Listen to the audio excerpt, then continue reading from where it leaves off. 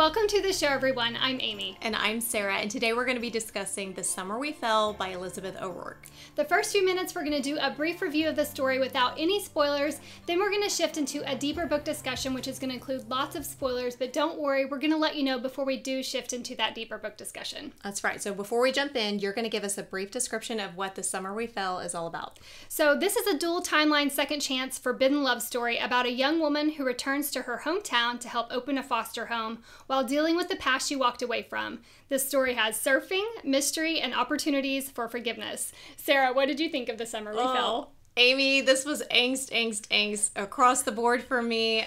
Guys, you know I struggle with these heroines who cannot accept good things for themselves. And from the very get-go, if you're like me, buckle up and hold on because it's going to be constant throughout.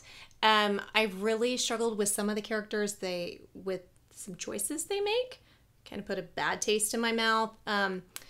But overall, I loved this story. I love Juliet, and I love just how it kind of wraps up. And yeah, it was great. This author is one of my tried and true. I can always count on her for a compelling story, and obviously this one does not disappoint. I enjoy a dual timeline story. I really do. And I feel like it lends to a slow burn romance because you're getting just little snippets of the past as you go along through the story. I enjoyed the surfing aspects of this, and then the tension between the two main characters in both timelines is delightful. So good. And I really feel like this would just make a really excellent beach read. Oh, this is a perfect beach read. So if you need something, pick this one up and take it with you for sure. All right, let's get into our ratings. You've already mentioned the angst is high, so tell us how high. For me, it was a 3.5. Okay. So I just struggled throughout the whole thing. You want these characters to be together. You want Juliet to accept that she's worthy of good things in life and to not feel like she owes people anything and she doesn't owe them her happiness regardless of what people have done for you. It was really high from beginning to the very bitter end, but it was so good. So I was higher than you. I gave it 4.25. So I was quite a bit higher than you. I feel like forbidden love stories, and this is definitely a forbidden love story, really elevates angst in a story. Obviously, there's a higher measure of angst for that, and this one's no different. You do find yourself rooting for the two characters. There are a lot of obstacles that these two characters are just constantly having to overcome as you go, and as a reader you're just really trying to work through that with them, and of course having the slow burn in the past timeline really ups the angst for me. Yeah. All right, angsty. Humor. Okay, humor. This was not one that I really laughed a lot throughout, at all.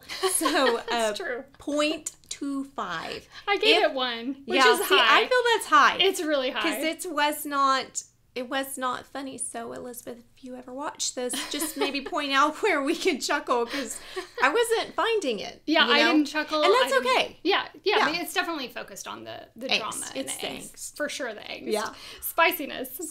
This was a 3.75 for me. Okay. Was that high? I gave it 3. Okay. Well, see, I felt like when they finally hit the spice, there was a lot of spice. It wasn't super descriptive, but it was like, oh, it's a little spice, a little spice. Yeah. So, yeah. It was a slow burn leading up to that. And then I felt like there were enough scenes to bump it up for me, and they were pretty descriptive. They're not the most descriptive that we've ever read. It's not about description all the time for me. A lot of time it's about the location.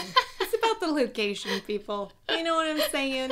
Or the risk factor. Yeah, the risk factor is high. And the tension. So, yeah, for sure. Okay. All right, tears. Okay, I did not actually cry, but there is stuff that occurs throughout that the characters kind of endure.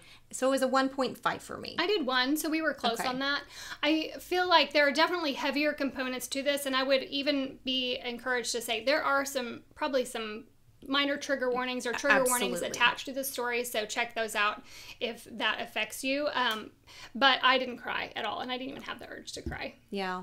I was sad. Yeah. But that was, Same. All right, overall.